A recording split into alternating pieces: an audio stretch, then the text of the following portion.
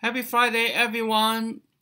Today is February 19th, Friday. I'll give you a market recap yesterday, insight for today. U.S. stock declined amid test stock weaknesses and an unexpected jump in the jobless claim. Initial filing for unemployment insurance rose to 861,000 last week, handily surpassing economists' estimate of 773,000. The data suggested that while some pockets of the economy rebound, the labor market recovery continues to hit snags. S&P 500 ended at 3901.55, down 0.76%, with Dow Jones Industrial Average down 0.65% at 3147.1, and Nasdaq Composite down 1.9% at ended at 13817.94.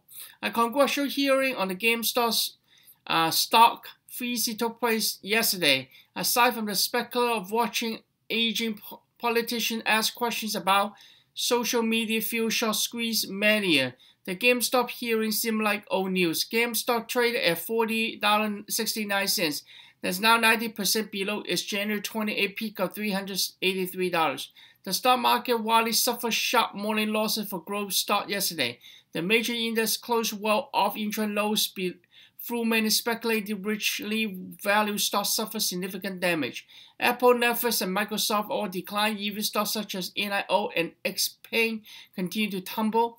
Chevron and Horizon gained after Warren Buffett's Berkshire Hathaway revealed new investment in the company. Weak earnings also dragged on the market. Walmart reported fourth quarter profit that landed below the Wall Street estimate. The retail giant also guided for slower sales growth and flat earnings through the current fiscal year.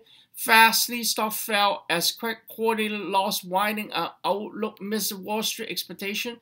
Bitcoin hit $52,000 while gold price rose as much as 0.76% to 1789.67 per ounce at intraday highs yesterday.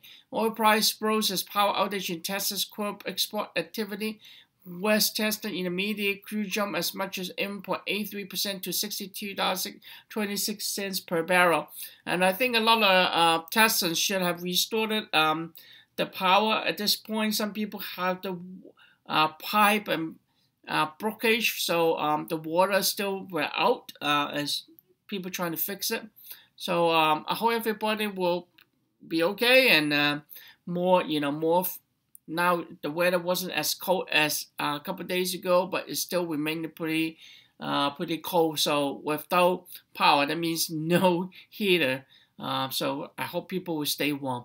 Asian market were mixed with Hong Kong Hang Seng Index had ended slightly positive. It was down in the morning and then it turned around.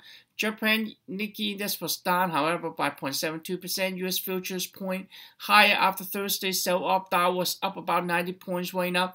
Coronavirus cases worldwide reached 110.83 million. COVID-19 death topped at 2.45 million. Coronavirus cases in U.S. have hit 28.52 million with deaths over 505,000. U.S. coronavirus case hospitalization and deaths are falling rapidly. Treasury Secretary Janet Yellen late Thursday again made the case for the Biden stimulus plan and said with overly concerned the inflation because the people stipulated that there was some changes potentially in the interest rate due to inflation. So the market was a little bit worried and people take capital gains and sell off, so the market was down. But I do believe that it's possible that the market could be still going down. So it is investors need to use the best judgment and really trying to take capital gain with something with up. You make 20+%. I think it's a good time to do that with the cash on the side. If the stock on the dip, you can buy back. Again, there's still probably potentially very volatile in the market. Just to give some quick reference, in 2017 and 2019, actually, Dow was up in the month of February and March, but in 2018 and 2020, which was last year, obviously February wasn't a good month, and March. So it looks like odd year. I only did 4 years look up. Like the odd year was up, so maybe actually end of 2021 will be also a great month for February. And so far, it was doing great since beginning of February. There were 6 straight they going up for Dow, and then it will flip, and then it was turning out again strong. So you have to use the best judgment to determine what's best for your investment. Have a nice and wonderful day and wonderful weekend. Thank you very much. If you have any questions, let me know. Please give me a thumb up and send me comments if you have any questions. Thank you.